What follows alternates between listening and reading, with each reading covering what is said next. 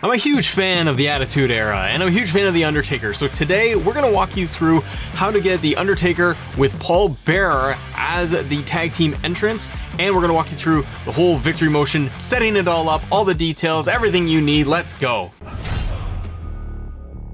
Hey everybody, welcome back to Assemble. I'm Matt. Yes, we are walking through The Undertaker. We're going to give you that Paul Bearer. We're going to show you how to download which Paul Bearer to get, and we're going to walk you through setting up all the entrance information. Now, if you end up enjoying this episode all the way through to the very end, watch the whole thing. It helps out Matt, and hit that like button if you enjoy the episode. So let's get started.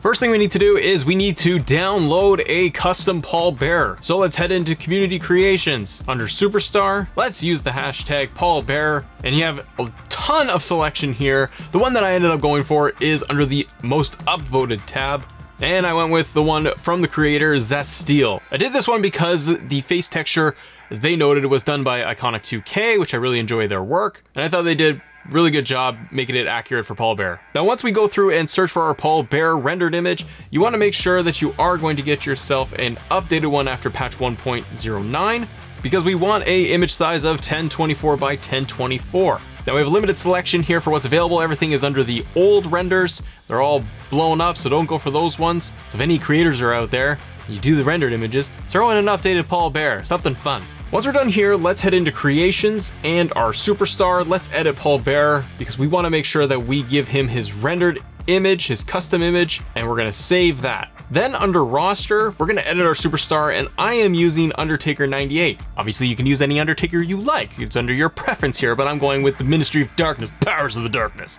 We want to add Paul Bearer as his main manager, save all of this, and now we're going to edit a team and put them together as a full team. Name your team. I named this the Ministry of Darkness. The call out from the announcer can be the Ministry of Darkness because it is one of the options in the menu. We add Undertaker and Paul Bearer. And now let's go into their tag entrance settings. The one that you want to pick is the Undertaker with Manager 1. This is the Paul Bearer Undertaker entrance. And then set everything else how you like it.